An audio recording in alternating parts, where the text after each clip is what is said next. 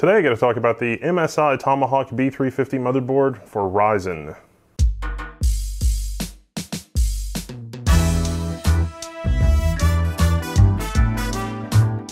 So if a Tomahawk is a type of single-handed axe, would that make me some type of Gimli?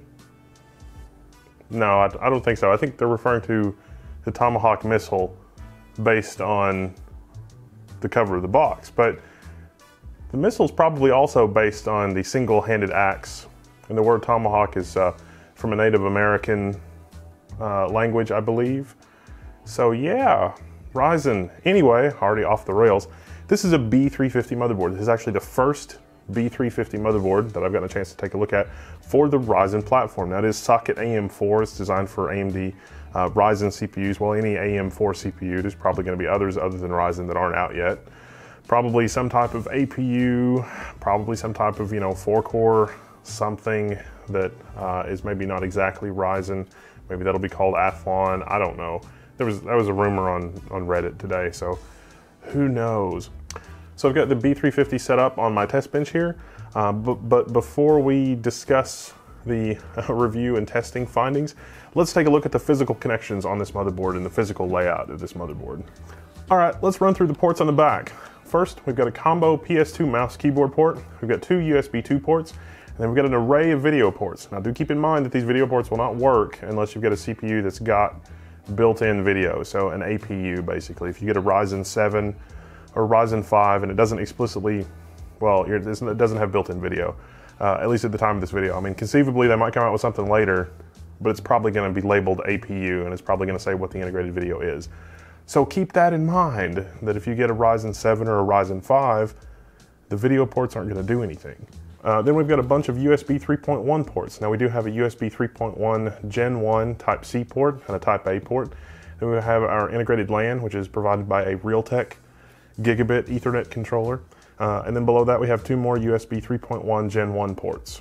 Next to that we have our 6 analog audio ports, which is provided by a Realtek ALC 892. It's sort of an older audio codec, but nevertheless it gets the job done. Sort of going clockwise around the board, this is a full ATX motherboard. We've got our 8-pin CPU power connector, our first CPU fan connector, then we've got our 4 DDR4 DIMM slots. Now I did test the DDR4 ECC functionality under Linux, and even with ECC memory, Linux reports that ECC is not enabled. So something about the board or the UEFI does not support error correcting ECC memory. On the front edge of the motherboard, we've got two more 4-pin fan headers, along with a motherboard connector, and then we have 4 built-in SATA 6 gigabit per second ports. The motherboard also features 2 USB 3.0 front panel headers. Now, well, it's technically USB 3.1 Gen 1, but it's the 5 gigabit standard, the normal, USB 3 front panel connector.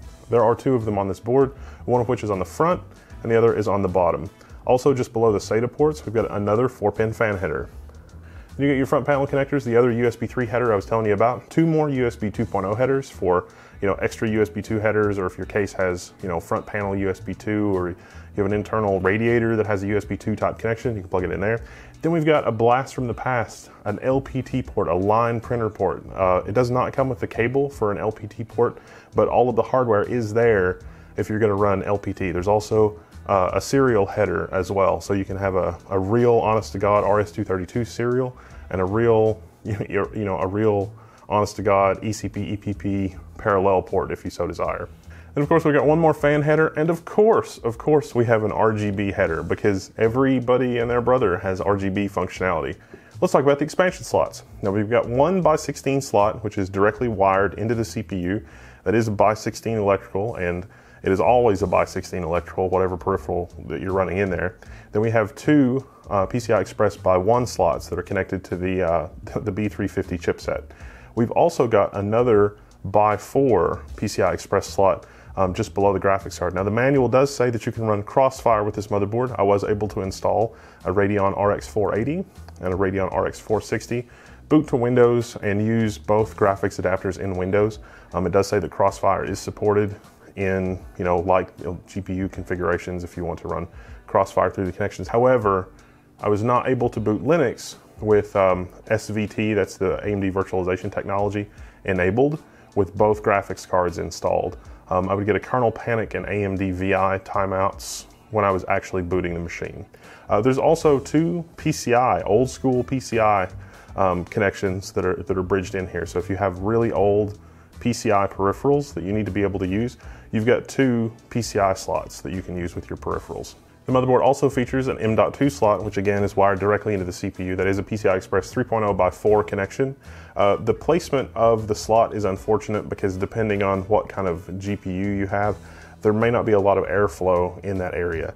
I've got a Radeon RX 480 installed, and when I did some testing with the Toshiba RD400 in a case, the Toshiba RD400 did heat up quite a bit because there was really not a lot of airflow because this blower style cooler is sort of blocking the M.2. So keep that in mind if you're gonna be running a higher performance M.2 with this motherboard. So let's talk about my experiences with this motherboard. Now right now I've got a Thermaltake Contact Silent 12 CPU cooler installed along with a Ryzen 1700X. It's running at 3.9 gigahertz, which is actually really impressive when you consider the B350 board's 4+2 power delivery. This is a value-oriented board. It is not designed to be everything for everyone and every single use case.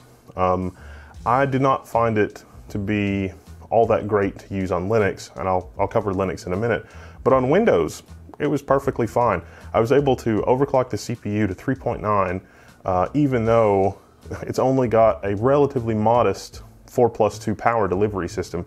The voltage regulation area did get quite hot, so if you're gonna use a fancier liquid cooler or something like that, be aware of the heat produced in that area and that you will need some kind of airflow from a system fan or a rear chassis fan or something over that area. But I think that really speaks to Ryzen's efficiency. I mean, we're talking about 95 watt thermal design power CPUs, and you really, when you brass tacks of it, you really don't need that fancy of a power delivery system unless you're going for an extreme overclock. And the overclocking headroom on Ryzen, really isn't there. I have personally been able to hit 4.1 and 4.2 gigahertz on Ryzen parts, but it's taken a lot of fiddling and that sort of thing. The review on this motherboard was also delayed a little bit because it took a little bit for the UEFI to get some of the kinks worked out. I worked with MSI engineers, and we sort of went down a punch list of stuff on the board, and they did send me a UEFI that should be publicly available by the time the board is released that resolves all of the issues. They also added an IOMMU option to help me troubleshoot some of the Linux stuff, and that with the IOMMU option I was able to boot into Linux successfully, but I was not able to pass through a GPU with this motherboard for whatever reason. I suspect that if I mix unlike GPUs, so instead of trying two Radeon GPUs, if I was using a really old Radeon GPU and a newer Radeon GPU, that would probably work, or an NVIDIA GPU and a Radeon GPU, that would probably also work. I did not have time to try those configurations with it, but otherwise performance on Linux was good. Overall though, the board was pretty solid. I put it through a sort of a grueling burn-in test for 48 hours, running benchmarks continuously and things like that with the 4.8 gigahertz overclock. I actually used the other test bench, the all-enclosed test bench with a 140 millimeter cooler sort of blowing over the motherboard. That worked really well. I like the layout of the expansion slots. You've got an ample room between the CPU and this first by 16 slot. There's a by 1 slot in there. But if you're using an oversized cooler, like a Noctua, like the D15 or something like that, you've got plenty of room for a cooler like that and a full-size graphics card or even a graphics card with a backplate. So if you're looking to build an inexpensive system, B350 boards like this are really, really affordable. If this board worked a little better in Linux, it's probably something that I would use with like the Ryzen 1700. The Ryzen 1700 is a tremendous value, and this board is really inexpensive for what you get. So B350 plus 1700, it's a pretty good combination. I'm a little disappointed that ECC memory doesn't work. That could actually be a software problem. We could actually see a UEFI update in the future that enables ECC functionality. But, I don't know, time will tell. I'll try to update the description or revisit this. I think this motherboard is also one that I want to revisit after the UEFI matures and after APUs come out. So don't be surprised if you see this motherboard in a review again in the future, because if you can get, a 4-core APU that has pretty good performance, this might make a good Linux system as well. If you're not interested in PCI Express pass-through and you want to build a Linux workstation around the Ryzen 1700, as long as your UEFI is up to date, you should be fine. Now, in terms of memory testing, I was not able to get past DDR4 2933. I used the HyperX DDR4 3000 kit, and I also used a G-Skill Trident Z kit that has worked at DDR4 3200 on the X370 chipset, and I was not able to get the memory to run at DDR4 3200 even after fiddling with it for a bit. I was, however, able to get DDR4 2933. I suspect that updated UEFIs will enable more functionality there. I see no reason why the board would not work that high. In fact, the manual says it supports up to DDR4 3200. Overall, my opinion on this board is colored positively because of the cost. Looking at the features that you get for the motherboard, it is a tremendous value. But if you need some of the other features, like some of the really cool features of Ryzen, you may want to look to a board that has a little bit more features. You may want to look to the MSI Titanium or something like that based on the X370. Although the X370, you know, it lets you run SLI, but I don't know how many people are really going to run SLI. You can also run, you know, a high performance PCI Express peripheral, which would be my use case. So, you know, I don't know. If you're building a single operating system workstation, or you're going to dual boot between Windows and Linux, it's not bad, and it's hard to argue with the price. It really is. I also think that the issues that I do have with the board can be resolved with software updates. And if they are resolved, then I will update the description below. That said, you know, the peripherals did work in Linux, networking worked, the sound worked. Not sure really what else to test. I mean, the SATA controller worked, NVMe works because that's just PCI Express. There's not really a lot else on the board to test. Honestly, the most surprising thing about the board is the voltage delivery system works fine. So if you pick up one of these, add to our collective memory in the community forums at level1techs.com, because nothing is better than sort of the shared experiences of the community. So if you bought one, let us know what your experiences are. If you're thinking about buying one, let us know what your criteria is, because that helps improve products for the future. I'm Wendell. I'm going to be on the forums at Level 1 Techs, and I'll see you there.